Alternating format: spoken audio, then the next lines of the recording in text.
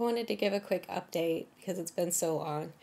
I've been on Xyrem now for approximately 3 years, and it's been working very well for me still, which I think is really exciting because I know a lot of people start medication and after a while it seems to stop working. But so far there seems to be no decrease in how effective this medication is for me. I don't need any of my stimulants anymore, but I do keep Vigil with me, in particular when I'm traveling and there's a time change, or if I know I'm going to have to work long shifts.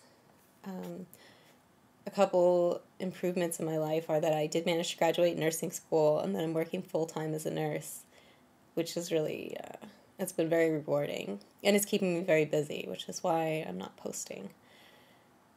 Other things that have gone well and that I think are a direct result of being on Xyrem is that I've been able to join a cycling team. I can ride a bike all day and be confident enough that I'm not going to fall asleep and that I'm not going to crash, even if things are a little bit stressful. One of the greatest things that's happened is I've been able to have, I guess, kind of a fairly normal range of emotions. Like I can laugh, and I can feel angry, and I can feel frustrated, and I can feel some joy. But I don't do very well with being scared still. That's something that kind of gets me. But, I mean, what a change. Other things that are going well, I guess I still don't need a nap on a daily basis. And, oh my gosh, what else? It's just been really good. And I just want to let you guys know that, I hope you all find something that works for you. But as I've said before, you got to step out and take the responsibility and listen to yourself and your body. I'm able to drive. I had been driving before, but I wasn't so confident. And I don't drive a lot now, but it's good to have the confidence in yourself that if a situation comes up and something is frustrating or whatever that may get you, you're going to be able to stay awake through it and be in control of your vehicle, I guess, almost as much as a normal person. And that's huge because I'm looking to move away from New York City, and I will need to drive wherever I live. Things that have gone wrong have been bummers, I guess, over the past year or so with narcolepsy. I was declined a job because I have narcolepsy. A lot of places for nurses require night shifts, and I can't work night shifts, and they don't have to accommodate you for that. It was really a bummer when it happened, but I'm thankful that I do have a job that is willing to work with me and accommodate me, and keep me on the day shift as much as possible. I'd say the biggest things that I am frustrated with narcolepsy are living so chained to a sleep schedule, and also being so chained to the medication.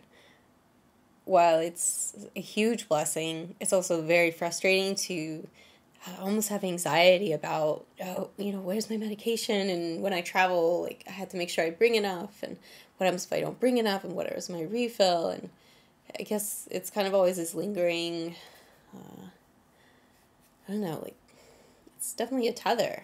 But I guess it's a tether I'm willing to live with because it pays off. One problem with the medication, or especially if you travel a lot, I actually got stranded during Hurricane Sandy away from New York, and I only brought, maybe a 2 or 3, this was foolish on my part, I brought maybe 5-day supply, ended up stranded away from New York for over a week, and if that happens to you, they will not send you more medication. You will just be without it. And really all that happens is you kind of go back to your old self. You go back to being tired. And it's not a sudden, oh, my life is over. But in a way it feels like that. When you've felt so good for so long, it's kind of hard to accept that deep down you do have narcolepsy and that you have to live by these rules. So that's, it takes a lot of, I guess, patience with yourself is what I think everybody needs to have a little patience with themselves, because as you feel better and better and you get used to your new life, having narcolepsy treated, there's going to be a lot of changes and ups and downs and little struggles you have to deal with. And I mean, you're strong enough to get this far. You should just, you just keep going. And, it's really been great.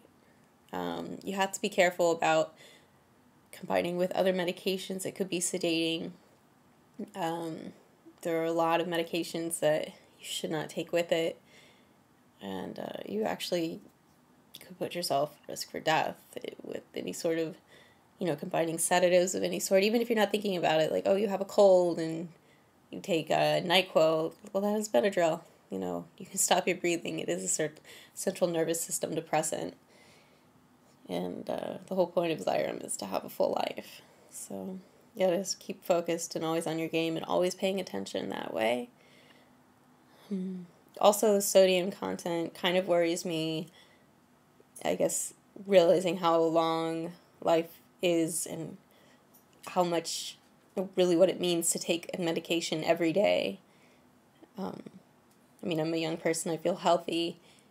To think about its cumulative impact on my body sometimes worries me, but there's no research out there that says it's going to hurt, to hurt me or you. So that's on the bright side. Of course, if you have issues with hypertension or retain a lot of sodium, the medication's not going to work well for you. What else? I guess that's about it. I hope everybody's doing well, and keep posting and emailing me. I always appreciate hearing from you.